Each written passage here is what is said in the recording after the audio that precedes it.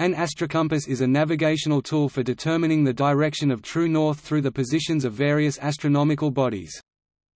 There are certain circumstances when magnetic compasses and gyrocompasses are unreliable.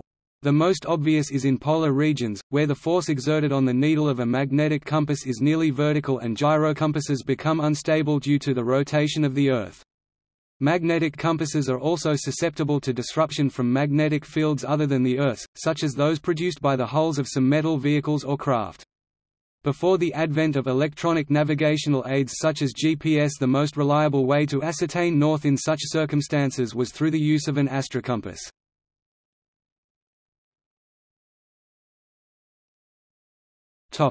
Principle of use.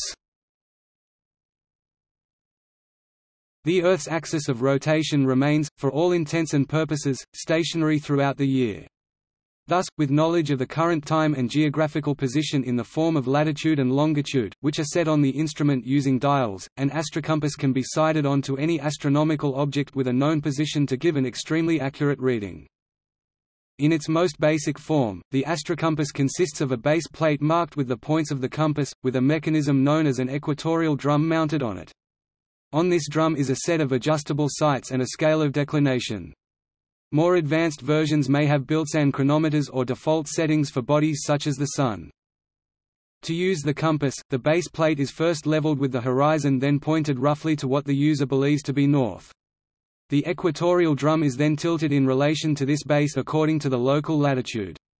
The sights are then set using the local hour angle and the declination of whatever astronomical body is being used. Once all these settings have been made, the astrocompass is simply turned until the astronomical body is visible in the sights. It will then be precisely aligned to the points of the compass. Because of this procedure, an astrocompass requires its user to be in possession of a nautical almanac or similar astronomical tables, one of its chief disadvantages.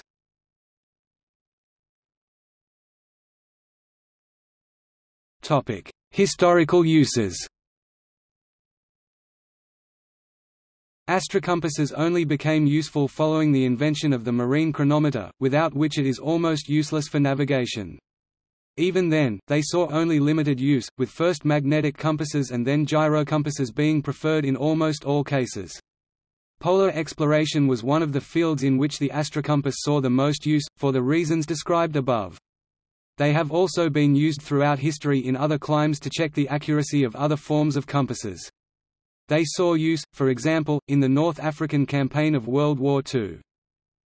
GPS and other similar forms of electronic navigation aids mean that the astrocompass is now functionally obsolete anywhere except for areas very close to the poles where GPS coverage is not available and there are no current electronic navigation aids.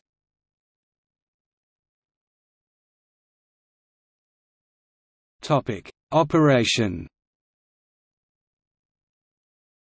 The operation is as follows: getting the local time by means of a clock, setting the latitude, setting in the alidade the star's local hour angle (LHA) for that day obtained by means of tables or a computer program, pointing the compass pinnacle to the star, sun or moon, reading the true course on the limb. Topic: See also: grid compass, compass direction using a watch, solar compass.